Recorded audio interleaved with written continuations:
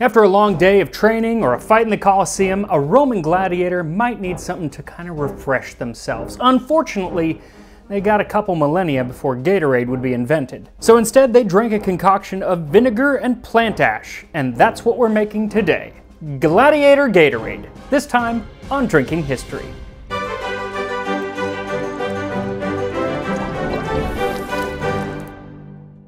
In the city of Ephesus, archaeologists have found gladiator bones that have a very high amount of strontium and calcium, and Pliny the Elder, quoting Varro, explains why. For convulsions or contusions of the viscera, let the hearth be your medicine box. For a lye of ashes taken from thence, mixed with your drink, will effect a cure. Witness the gladiators, for example, who, when disabled at the games, refresh themselves with this drink. So that's kind of what we're making today, except I'm not going to be drinking lye because, well, that's stupid. But instead I am going to be mixing some plant ash into a posca of wine vinegar, water, and honey. And for more information on posca, watch this video. I'll put a link up there where I talk about posca. So first we need some ash. Unfortunately, I have a gas fireplace. So instead I am opting for culinary ash that is often used in Hopi cooking from the Hopi tribe in Arizona, which is where I'm from. And so that's what I'm going to be using. I would stick to culinary ash because you never know what's in any kind of other ash. In fact, maybe don't make this at all. Maybe just leave this to me. Watch me try not to poison myself while you kick back with a soda or something like that. Then I'll need some wine vinegar and some honey and of course some water. So all we're going to do is mix this together. We don't have any real quantities of how much we put in. Hopefully not so much ash that I don't know what a safe amount of ash is. I looked at some recipes where it's used and I've kind of gleaned how much I am going to be able to use. So let's hope I'm right.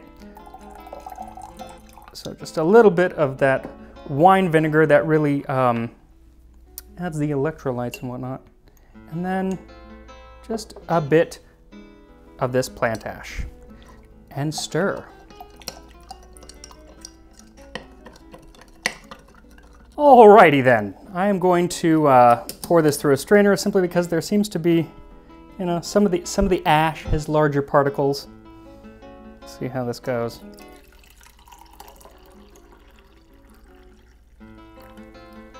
Want to bet I'm not going to drink this whole thing? Now before I try this potion, I'll remind you that on Tuesday's episode, we talked about some of the food that gladiators ate and talked about the life of some typical gladiator. But today we're going to be counting down the top 5 atypical gladiators. So the typical gladiator only fought a few times before dying in their mid-20s, but our number 5 gladiator, Flamma, defied those odds. Number 5, Flamma. He was a Syrian gladiator during the time of Hadrian and became one of the most famous gladiators in the Roman Empire. His gravestone reads, Flamma secutor, fought 34 times, won 21 times, fought to a draw 9 times, won reprieve 4 times. And what makes him exceptional is that on 4 different occasions he was awarded the rudis, or the wooden sword or baton that was given to a gladiator to award them their freedom. And every single time he turned it down, opting instead to remain a gladiator. Exceptional, yes. Exceptionally smart? No, because while he did make it past that mid-20s mark, he died at 30. Number 4, Spiculus. Now he would land on pretty much any list of top gladiators ever in his own right. He was really the Mike Tyson of his age. But the reason that he is on our list is because of one of his fans. Spiculus's biggest fan was the Emperor Nero, and whenever the gladiator won a fight, Nero gave him properties and villas equal to those of men who had celebrated triumphs. He became one of the wealthiest gladiators in history, and Nero was such a fan of his that when he was overthrown in 68 AD, he reached out to the gladiator and asked him to kill him. Unfortunately, either because he couldn't be reached or because he was like, new phone who dis, Spiculus did not kill him. Instead, Nero had to commit suicide. Number 3, Mevia, the gladiatrix. So there were a number of female gladiators in ancient Rome, but they tended to be seen more as oddities rather than anything else. Sometimes they would dress up as Amazons and fight mythical mock battles, and sometimes they would be pitted against like amputees or wounded animals in a sick form of mockery. Often they were the poorest of the poor, but the poet Juvenal speaks of rich women who have lost all sense of the dignities and duties of their sex. And he also gives us one of the only names for one of these gladiatrices, Mevia. Mevia transfixes the Tuscan boar, and with breasts exposed, grasps the hunting spears. Though while this sounds exceptional, it's part of a list of kind of things that he's ridiculing, so they didn't have a great reputation. Number 2, the Emperor Commodus. Now many emperors actually fought in the arena, including Caligula, Caracalla, Titus, and even Hadrian. But none is more famous than Commodus, perhaps because he was featured in the movie Gladiator. But typically, when an emperor was fighting, the risk to them was minimal. Cassiodoro writes of some of Commodus's exploits in the arena. On the first day, he killed 100 bears all by himself, shooting down at them from the railing of the balustrade. On another day, he descended to the arena from his place above and cut down all the animals that approached him. They were led up to him or brought before him in nets. Yeah, that's not really as impressive as he might think it is. Though he did actually fight gladiators, but it doesn't seem that those bouts were all that dangerous either. Cassius Dio says that only after the emperor went back to his seat up in the stands did the contests no longer resemble child's play, but were so serious that great numbers of men were killed. Though that didn't stop Commodus from dedicating a statue to himself with the inscription, "Champion of Secutores, only left-handed fighter to conquer 12 times 1,000 men." Sure, Jan. And number 1, Spartacus. Without a doubt, the most famous gladiator in history was, of course, Spartacus. And not just because he has an excellent movie and a mediocre TV show made after him.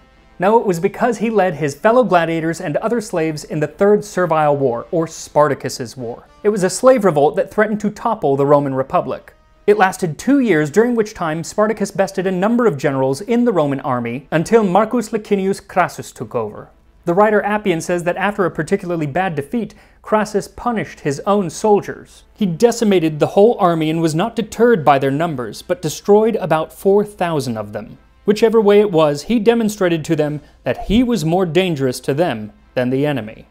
So with his army more afraid of him than they were of Spartacus, it actually started to turn the tide of the war, and eventually Spartacus was defeated. But his legacy was such that he was one of the factors that led to a law that said that no Roman citizen could have more than 320 pairs of gladiators in Rome at any time. Not sure why they put them in pairs, let's just say 640, but either way, it still seems like a lot of gladiators to me, but I guess it was less than they had before.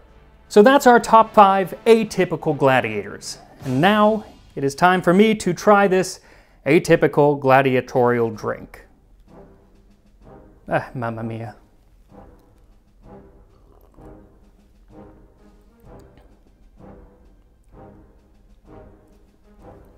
Actually really refreshing. I mean, I don't know. Nope, there it is. I was going to say, the ash doesn't really contribute anything. You just kind of get that slight sourness, the bite from the vinegar, and then the sweetness of the honey, which actually isn't that bad. But then at the end, you get this almost smokiness. And the Romans actually used to use ash in cooking to add a bit of a smokiness. They would use oak ash and acacia, I believe. But yeah, not bad. Am I going to finish this? No, I am not. Yeah, but you know, it was fun to make. It's fun to kind of guess what they might have been drinking. I'm sure glad I'm not a gladiator is all I can say. So that's it for Gladiator Week. I don't know necessarily that it's week, but I did 2 episodes back to back on gladiators. So yeah, that's it. I will see you next time on Drinking History. I'm going to just switch to water right now, though.